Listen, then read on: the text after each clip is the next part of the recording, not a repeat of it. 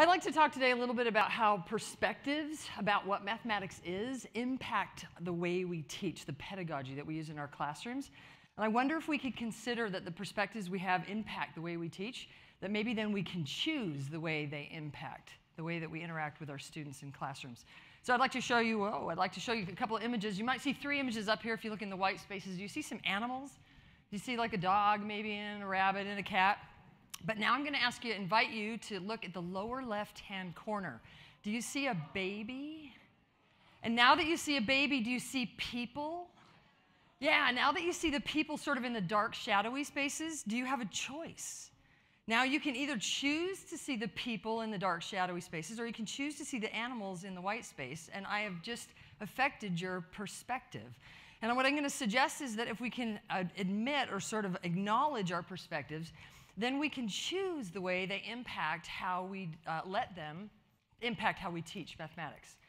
So I'm going to introduce 3 perspectives that I think are alive and well in the United States today that impact the way that we teach, and I wonder if I could hear from you which way you might identify with. So here's the first one. Anybody recognize the movie?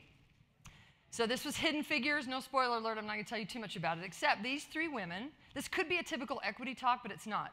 These 3 women worked for NASA as mathematicians in the late 50s and early 60s when we were trying our hardest to get people into space. Well, actually, we could get them into space, but we couldn't get them home, and that sort of mattered to the astronauts a little bit.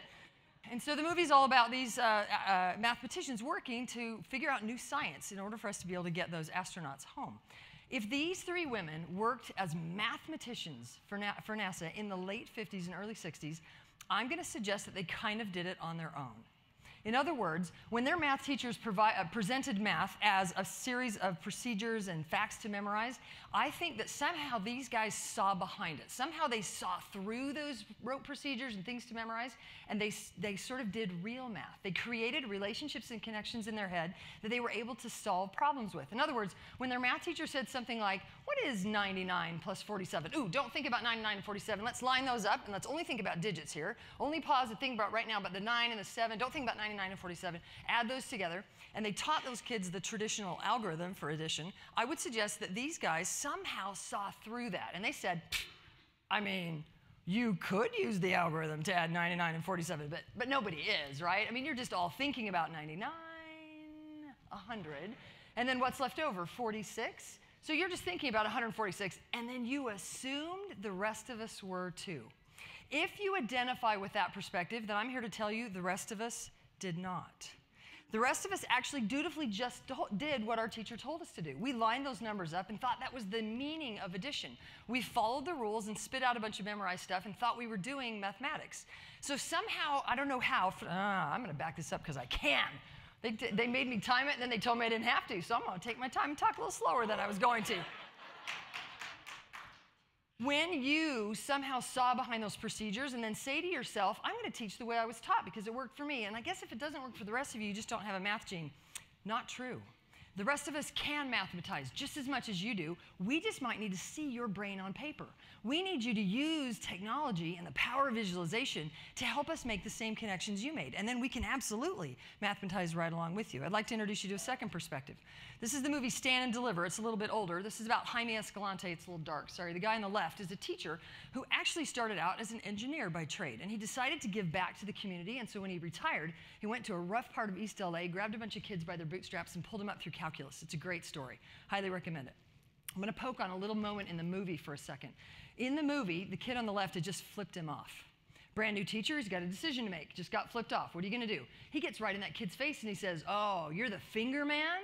Let me tell you what I can do with my fingers. And he proceeds to teach the kids the 9 multiplication trick, as if multiplication by 9 is a trick to memorize, a procedure to just mimic, not real mathematics. I would suggest that this is the perspective I identified with, that I identified with fake math, that math is a set of things to memorize and rules and procedures to mimic. Not so. That isn't real mathematics. I'm a little bitter today because I actually could have understood all that stuff I wrote memorized. When he presents the 9 multiplication trick, it's only for single-digit facts.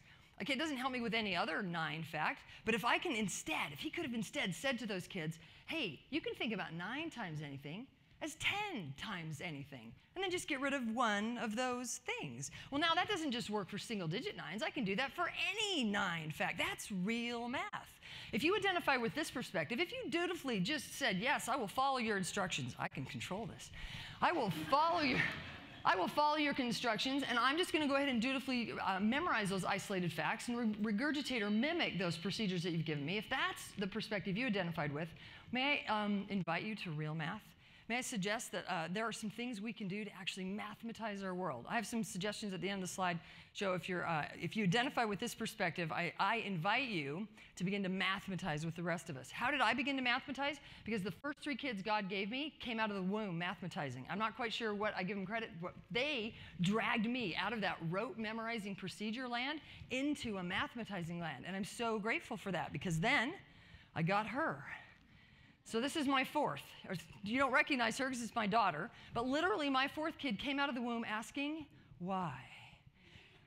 And somehow this represents to me a perspective that's alive and well in the United States. It's a group of people who cannot do it unless they understand why. You might know this kid. This is the kid that when you say, okay, look, I've explained it 3 times, pick up your pencil.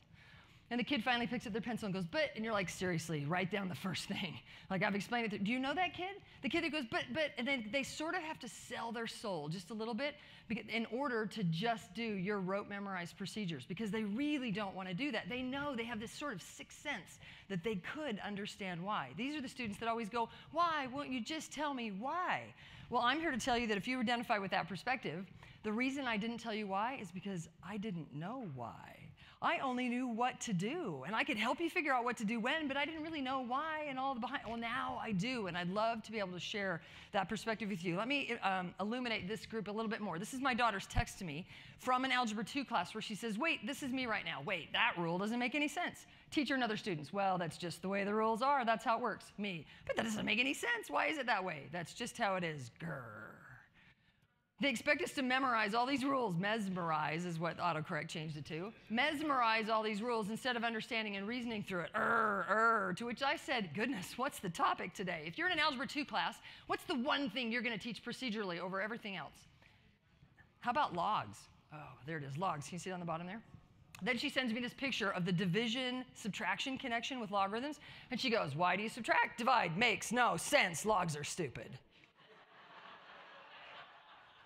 To which I reply, you make me smile. Let's talk all things logs when I get home. Or when you get home or when we're standing in line at the DPS, because she was literally getting her license that day. So this is my daughter in Algebra 2 who knows math is figure-outable, because she has a mom that's what I've been preaching for a few years, who knows that when I get home that night, and we talked all things logarithms. And what we did is we connected them to the exponent relationships that we developed the week before. And she goes, oh, logs are figure-outable. My daughter can absolutely mathematize with the best of them when she can think and reason and figure out and know the behind, when she knows why. I would ask you to think about these 3 perspectives. Do you identify with any of the 3 of them?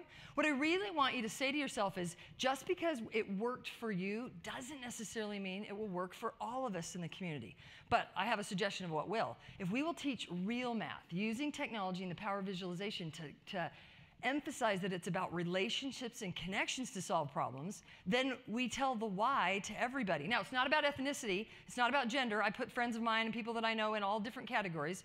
I want to make sure that you know that it's all of us. It depends really on how we first impacted mathematics. Well, I'd like to invite you to consider that first impact that it had on you and maybe make a choice about how you're going to think about mathematics and then teach mathematics based on the perspective that you have maybe now and not the one that you had in the past. So that's me and that's my daughter. Hey, you guys have been fabulous. Join me on Wednesday nights at #MathStratChat on either Facebook or Twitter, where I literally throw out a problem and then we mathematize. People from across the world send in their strategies. That would be a way for you to begin to maybe not be that Z perspective, that rote memorized perspective, or if you're that X perspective and you think, well, I can just teach this procedurally, and they'll see behind it, oh, actually, you'll get a sense of putting your brain on paper. Show me what you're thinking so the rest of us can join in with you as you mathematize. And if you're in that Y group, God bless you that you made it. Keep asking why and force the rest of us to answer the why. You guys have been fabulous. Mathisfigureoutable.com, you get my slides and some other things about real math. Thank you very much.